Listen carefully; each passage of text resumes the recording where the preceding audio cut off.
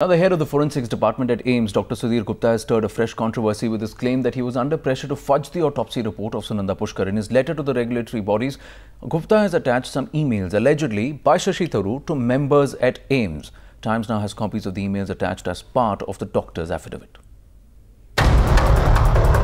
The mystery over Sunanda death deepens with an email trail between Shashi Tharoor and AIIMS management, further thickening the plot.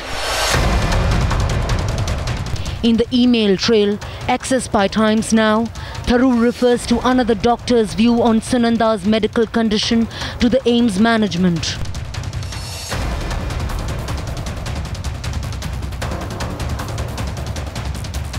In one of the emails sent by Shashi Tharoor to the director of AIIMS, he highlights a medical opinion by another doctor who seems to have diagnosed Sunanda Pushkar in December 2013. The email trail confirms that the former Union Minister Shashi Tharoor was in constant touch with the AIIMS management while the autopsy report of Sunanda Pushkar was being prepared.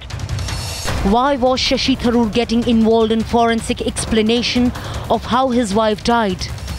Why was the former minister trying to explain to AIIMS management the cause of her death?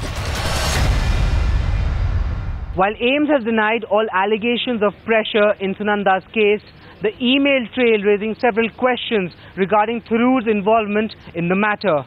Why was he relaying information directly to the AIIMS director? This is one of the questions that Tharoor will have to answer. With video journalist Nadeem, Vijay Kao in Delhi for Times Now.